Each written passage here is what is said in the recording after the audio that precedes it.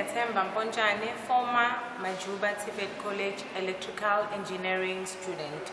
I'm employed by Eskom Kusile Power Station as a Senior Electrical Supervisor.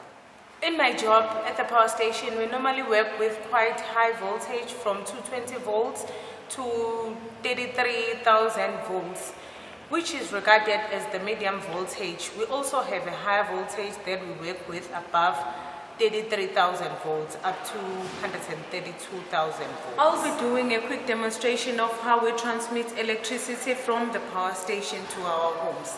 Electricity is transmitted via transmission lines from the power station to the area that we live in.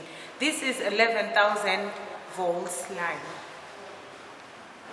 11,000 volts line will get stepped down via a transformer to a 380 volts 4-wire system, giving you two voltages that are 220 volts and 380 volts that can be used in our homes.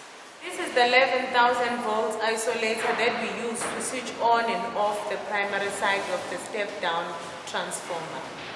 This is a transformer that steps down the 11,000 volts to 380 volts.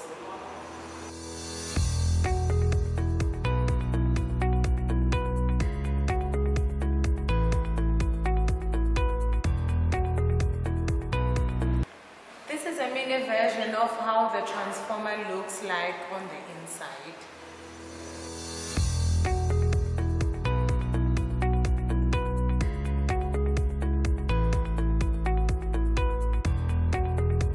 This is the low voltage side of the transformer isolator that supplies our homes with electricity.